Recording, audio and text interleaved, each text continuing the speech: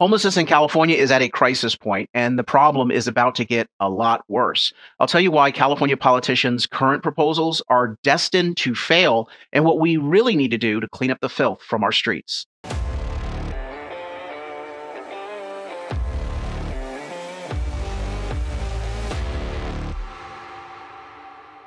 I'm Carl DeMaio, chairman of Reform California, and there is absolutely no doubt about it. California's homeless crisis is getting worse. And some would say, and I believe this, it's all by design. California's liberal politicians and activists are trying to force a crisis to advance a very bizarre and extreme plan that they have for the role of government in our lives. I'll get to that in just a moment. I do want you to understand that there is no simple solution to homelessness. And frankly, we will probably never end homelessness in society. However, we do need to understand that in California, we're doing things completely the wrong way. And that's why when you take a look at the numbers I'm about to share, you'll see that homelessness is actually getting better around the country, but much, much worse in California. At the end of this segment, you're going to also learn about a plan that Reform California has outlined to solve homelessness, address homelessness in California, and how we need your help in the upcoming 2024 elections to advance that plan. So let's get started. Um, the problem of homelessness really has to be looked at in two ways: nationwide to see what trends are happening, as well as what's happening in California. And if we see a major difference, then we really can ask the question, why? What's happening in the rest of the country that's not happening here in California? What are the different policies so that we can figure out what we need to do to change political approaches to dealing with this problem? The U.S. Department of Housing and Urban Development, the federal government agency that oversees homelessness as an issue, publishes each year an assessment on the homeless population in every state. So I'm going to be quoting some numbers from the 2022 report, which is the most recent report we have. And what you find is that homelessness is actually down nationwide by roughly 10%. Homelessness is down nationwide by roughly 10%. But if you look at California, it's up by 31.6% between 2007 and 2022. In San Francisco, Los Angeles, and in San Diego, these urban areas have seen their homeless population increase by triple digits since 2007. And so while nationally the population of homeless people has been going down, California's population has skyrocketed.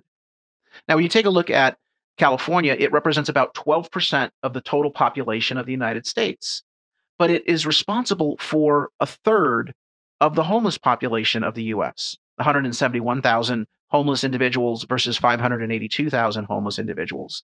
And by the way, the 171,000 and 582,000 numbers are from the point in time survey that's held each year across the country. Some estimates put California's homeless population at anywhere between 300 and 400,000 people a year. California has the highest rate of homelessness per 10,000 people in the state. We have 44 people who are homeless out of every 10,000 people living in our state. We also have the highest rate of unsheltered homeless, because homelessness is really broken down into two categories: people living in shelters and people who are living on the streets. So the unsheltered rate for California is 67.3%. Again, the worst in the nation. Now, this is despite the fact that California has been throwing more and more and more of your taxpayer money at the problem of homelessness. So people can't claim we need more money for homelessness, because California has spiked its expenditures on homelessness. In the 2018 budget, $515 million was put in for homelessness. We are now at $4.6 billion in the 2022 budget. We have spent more than $20 billion on homeless programs since 2018 alone. No state is spending as much as California is spending on the homeless problem, and yet our problem is getting worse in contrast to the rest of the United States. So that would lead us to examine what is different about California. What policies are we pursuing that are different than the rest of the country? And I'll get to that in just a moment. To understand, though, why the policies that we're pursuing in California are so wrong and are actually exacerbating the homeless problem, we have to look at the root causes of homelessness. Now, the folks on the left over the years have come up with a number of reasons why they think people are homeless.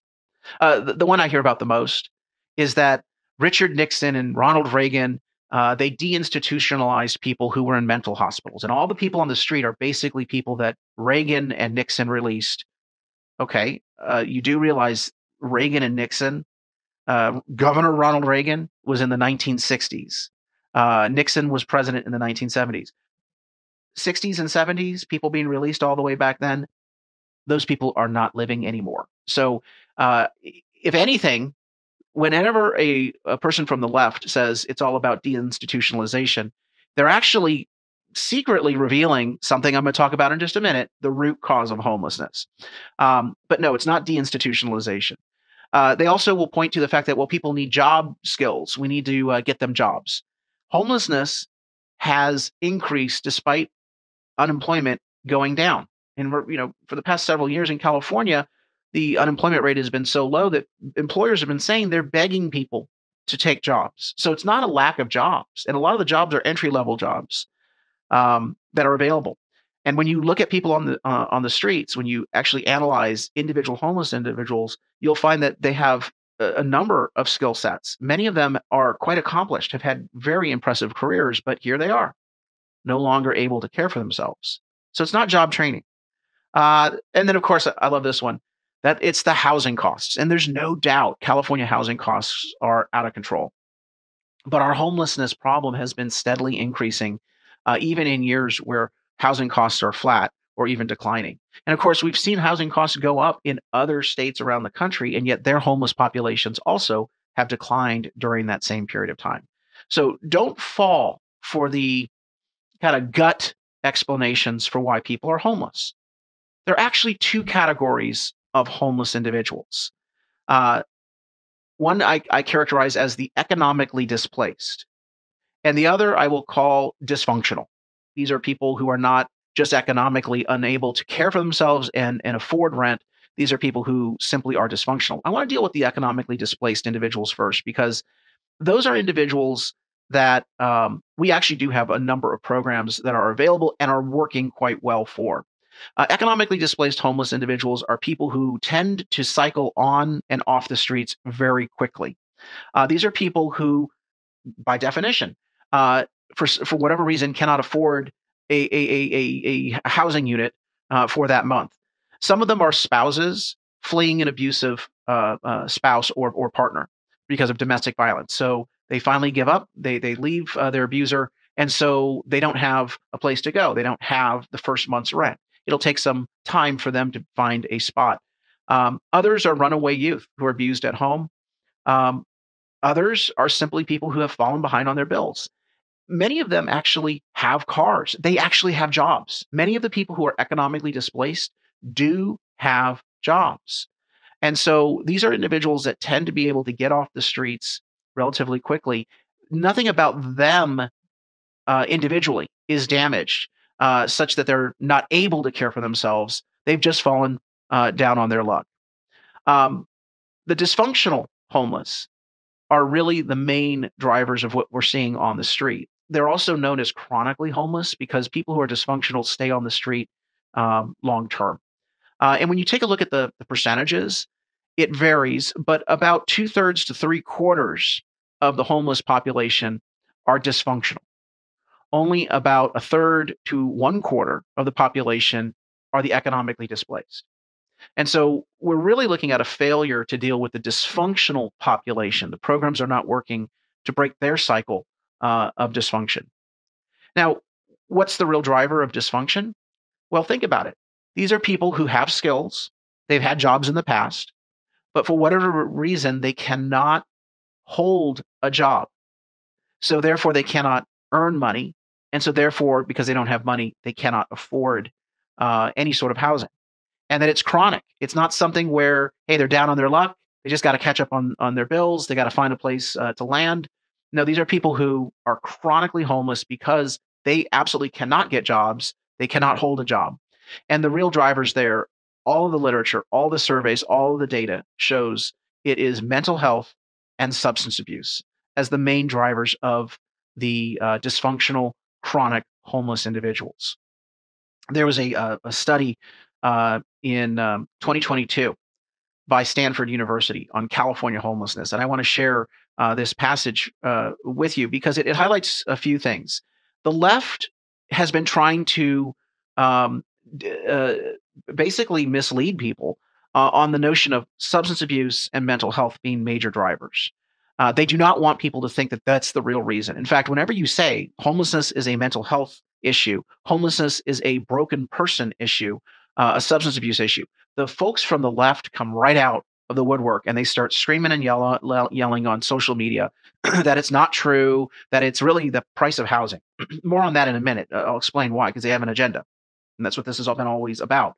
California's failed policies on homelessness has been about a specific political agenda that they've been trying to drive. They don't want you to know about substance abuse and mental health as the main drivers.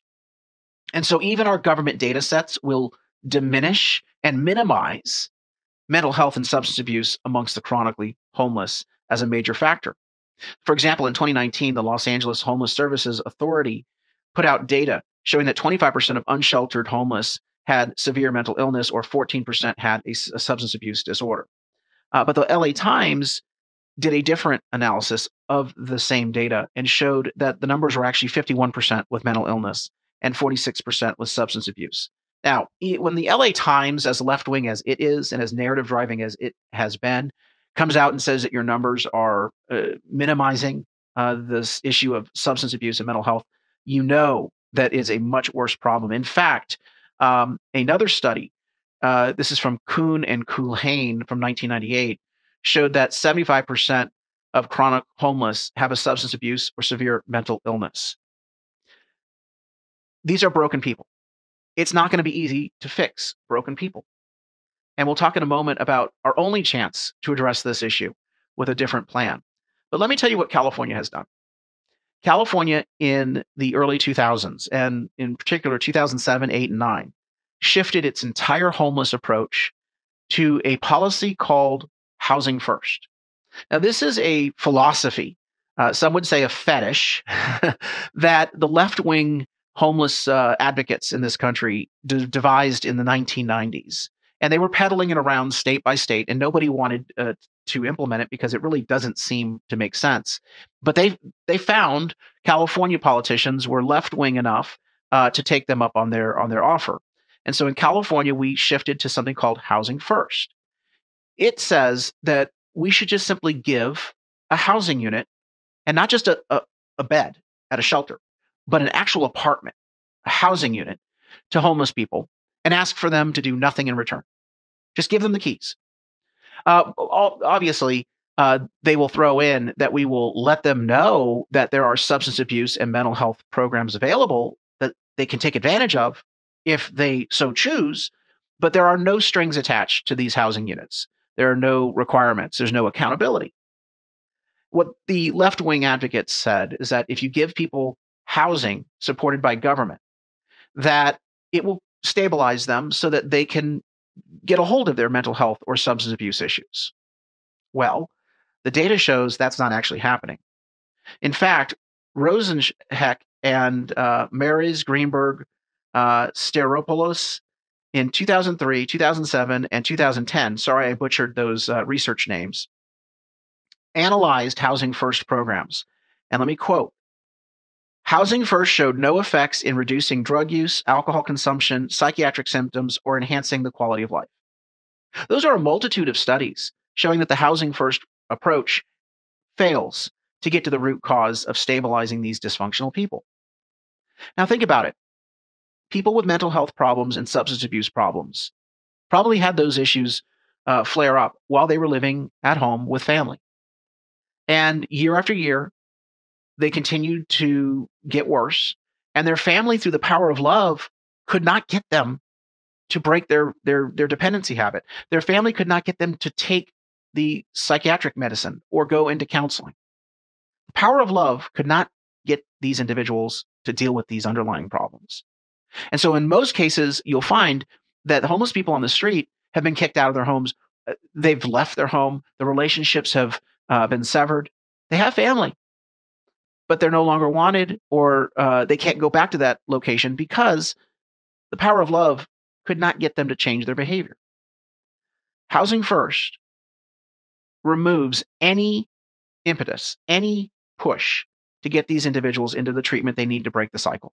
So in California, we implemented Housing First because the left wing pushed it through politicians, and they also pushed it through lawsuits. The ACLU shamefully filed suit in a number of cities in California saying, we don't want you to enforce the law. You're not allowed to have police and sheriff deputies enforce the law against homeless people. Homelessness is a human right. You have a human right to sit on the sidewalk. Shamefully, some of the lawyers in California, or sorry, judges in California, agreed with this concept and have tied the hands of local policymakers. But at the state level, it's gotten even worse because Housing First has now been adopted as the official policy of California homeless service providers. In fact, in California, we bar any homeless service agency, any nonprofit, any shelter that requires that an individual abide by rules regarding substance abuse and mental health treatment. That shelter, that provider is no longer eligible for any government money. That's how bad this has become. Housing First is now cutting off money from programs that want to require substance abuse and mental health treatment for these people who are chronically homeless. Now, let me tell you how Housing First is actually a scam. Housing First is actually part of the philosophy that the left has had in this country, that government ought to provide a range of welfare guarantees for every citizen. That's also called socialism, okay? And remember, the left has said that everyone deserves government-run healthcare, that government should be providing healthcare to all. They just got that implemented with Obamacare, and they're all giddy about it, and it's not working. They've also been coming out saying that government ought to provide housing to everyone. In fact, there's a whole movement afoot that left-wing activists are getting city councils across California, and they want the legislature also to put this in the Constitution, declaring housing a human right in California. And therefore, there would be some legal requirement that local government, state government would provide then a guaranteed housing unit to everyone in California. Does this sound like Housing First? Yeah, it's Housing First. See, with Housing First and homelessness, the left wants to create or use, I would argue they're creating because their policies are failing, but they're using the homeless problem to basically get government more and more involved in providing guaranteed housing to every individual in society. We can have a debate about whether that is right or wrong. I believe it's wrong. But it's a debate that we're not even being allowed to have because basically they're disguising it as a homeless program statewide rather than should government give a guaranteed taxpayer-funded housing unit to every individual in society. Take a look at this graph, and it shows in homelessness, we have actually slightly increased our housing or emergency shelter beds. That's because the problem has gotten so much worse. But what we've eliminated or reduced is transitional housing units. These are where you put someone while they're going through drug treatment, while they're going through mental health therapy. You put someone in there. It's a condition that they have to complete their therapy, but we give them a housing unit to stabilize them. Transitional housing is actually declining in California. This is absolutely astounding. What is increasing? What they call permanent housing, supportive housing, basically government-run permanent housing units. We are putting taxpayers on the hook to basically write the check every single month to provide the housing for these individuals without actually getting to the root cause of why are they not able to care for themselves. That is what Housing First is, as a philosophy, as a policy. Very expensive. And that's why you're seeing $20 billion since 2018 being spent on homelessness. And all of it is going to housing projects, not the sort of transitional services, shelter beds, and treatment that is desperately needed. There's another reason why the Democrat politicians are pursuing Housing First, and it has to do with politics. Take a look at some of these figures. $5,000 for each tent in San Francisco. This would be a tent for homeless people, $5,000. Do you think there's some grift or corruption or fraud going on there? You bet. How about this? $43,000 or $75,000 for a single shelter bed. You think there's a little bit of inefficiency there? A little bit of corruption, kickbacks? Or this $5,500 to $6,500 per month for taxpayer funded housing vouchers that they're giving to homeless people. And they take these to local motels and live at the motel. Basically, Democrat politicians have turned your dive motel down the street into a homeless shelter without informing the public, without a public vote, without any sort of oversight. Those housing vouchers are costing about $5,500 to $6,500 per month per person.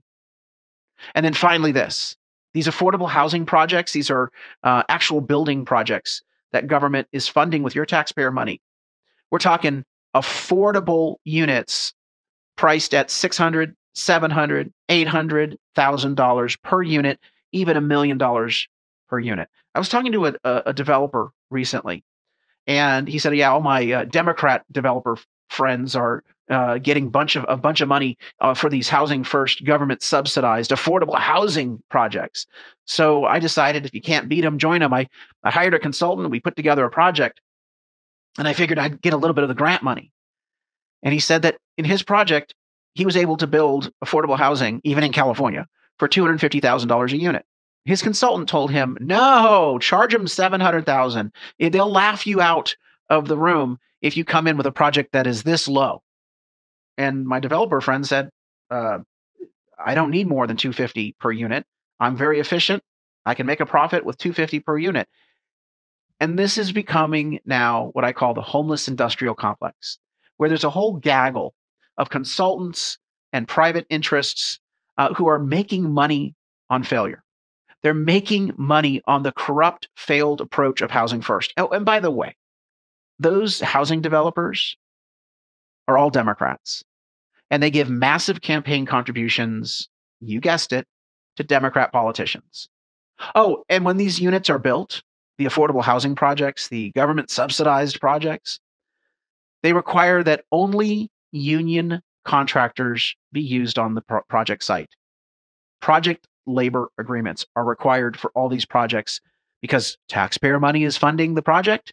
So therefore, there's a kickback for the labor unions. And who do the labor unions give campaign contributions to? You guessed it, Democrat politicians. Here's the thing. If you actually spent money to break someone's cycle of substance abuse and get their mental health stabilized and get them into a job and get them into their own apartment where they're independent now, that person's not going to give a campaign contribution to a politician. They're basically going to go about their life, thankfully. But if you actually build a unit, a housing unit, or give a government contract, you got yourself a campaign contributor who now is on the hook, on the dole, and will expect even more taxpayer money, so keep it flowing. This is the real issue here. Housing first is about a political agenda that the left has, that somehow we ought to give housing, government subsidized housing to everyone, starting with the homeless, and then you just simply expand from there. But it's also about the campaign contributions that the people benefiting from this failed policy are shelling out. As a result, California has gotten a reputation around the country for being weak or permissive on the issue of homelessness. And so the word has spread around the country. Go to California. My friend Michael Schellenberger, who's an advocate for changes in homelessness policy, released a video a few years ago, about a year and a half ago, that went viral, where a homeless individual literally confirmed that they get a lot of money for being on the street, and that everyone knows, come to California because they give you free handouts. Listen to a clip.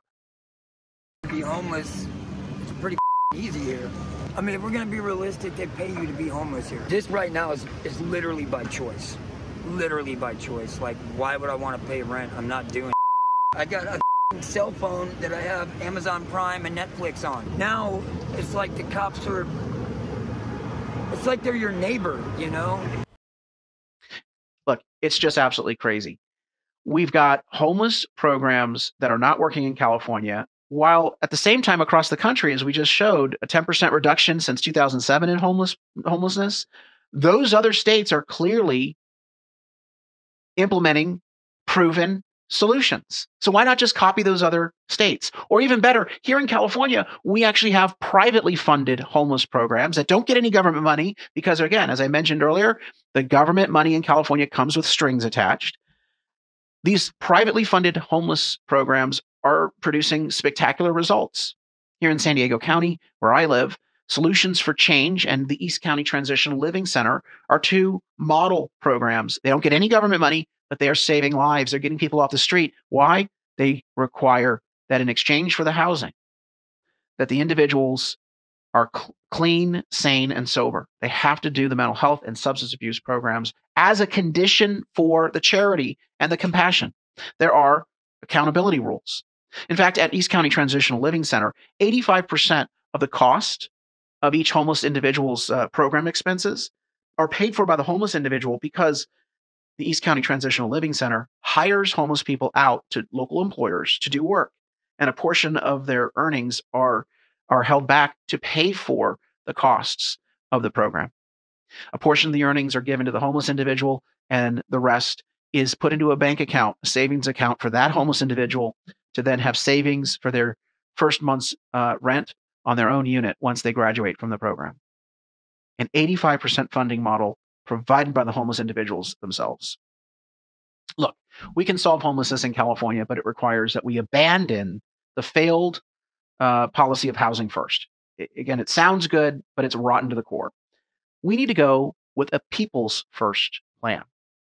If you go to our website at Reform California dedicated to homelessness, cleanupourstreets.org, that's cleanupourstreets.org, you will find our people first plan laid out in summary. And this is important that you share this plan and sign up as a supporter of the plan, because we really want to see the People First plan implemented throughout the entire state in the upcoming election. The People First plan has a few components. Number one, we are going to guarantee every homeless person a clean, safe, warm bed every night. Now, it's not going to be a government subsidized apartment, government run apartment. It is going to be a cot. It's going to be a bunk bed. Look, if it's good enough for the U.S. Military, it should be good enough for someone who's homeless.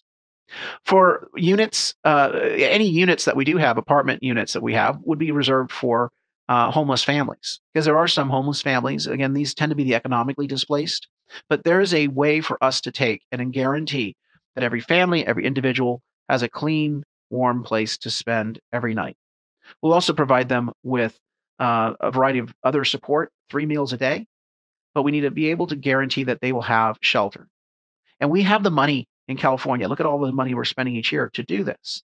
Again, it's not going to be the $900,000 per unit built project. It's not going to be $5,500 per month at a motel, but it will be military-style accommodations for every homeless individual. We cannot allow people to be on the street. That's the second part, that we would require that law enforcement be able to enforce the laws and take someone to the shelter, if necessary, arrest them for any crimes that they've committed: trespassing, loitering, drug use, vandalism. We need to start enforcing the law, because the power of love could not get these individuals to break their habits. The power of law must be brought into the equation. This is what Rudy Giuliani did very effectively in the 1990s to clean up the streets in New York. If you study the New York miracle, you'll find that Giuliani's administration partnered with judges in the courts locally to use the stick of law enforcement to get people into treatment. So law enforcement has to be part of it. Third, treatment. We must guarantee that every individual needing substance abuse and mental health treatment receive that treatment, and we must fully fund those programs. Again, we have the money to do this, because you're not spending $1 million per unit on these government projects. And finally, we need to put people back to work. In order for us to say that we're going to put up the money by the taxpayers to support you, to provide you with these treatments, we want to have a work detail every day. And it also gets people in the habit of doing work and getting back into society. This is the people first plan on homelessness, because you have to deal with homelessness on an individual by individual basis. It's not going to be easy, but it's the only effective way to solve the problem. So how do we execute this? Well, the Democrats, California politicians, are putting their failed Housing First program on the ballot in 2024. They have something on the March ballot called ACA 2, which would allow Section 8 government subsidized housing projects to be placed in any neighborhood without a vote of the people. Currently, there is a requirement of a public vote for any government projects. Not anymore if ACA 2 passes. We're opposing ACA 2, and we want to defeat it in March 2024. They're also putting a housing bond and another amendment to our mental health program funding system on the ballot in March of 2024. And that would only yield more money for the failed Housing First projects. So we're opposing those moves as well. In other words, no more money for a broken system. We also are going to oppose housing tax hikes, homelessness tax hikes at the local level. A number of communities, including Los Angeles, have had a number of failed experiments with raising taxes, throwing money at these problems, and only having their homeless problem worsen under Housing First. And finally, we need to elect sheriffs, district attorneys, assembly members, state senators, mayors, and city council members across the state who will make the People First plan their solution on homelessness. And so in this upcoming election, the Reform California Voter Guide will be surveying every candidate for elected office and getting them to commit to our plan and being held accountable for pushing back against the failed Housing First approach. I urge you to spread the word to your friends. Share this video because I think this video will provide people with an understanding in a very short manner, an understanding of the facts, the real drivers that have led us to have a homeless crisis in California, and why it's only going to get worse if these same politicians who've led us down this failed path continue to apply these policies. We also need you to sign up at the website cleanupourstreets.org, cleanupourstreets.org, and show your support for the People First plan. Share that website, as well as kick in a contribution if you can. We are entirely funded by the grassroots. If you don't live in California, be very, very careful when you hear your politicians talk about Housing First. Know that it is a political agenda. It is not a homeless solution. Spread the word. Let's deal with homelessness in a compassionate way, but in an accountable way. Let's clean up our streets. Thanks for watching. Help us break through the censorship of the liberal media by liking this video, sharing it with your friends, and subscribe to my YouTube channel.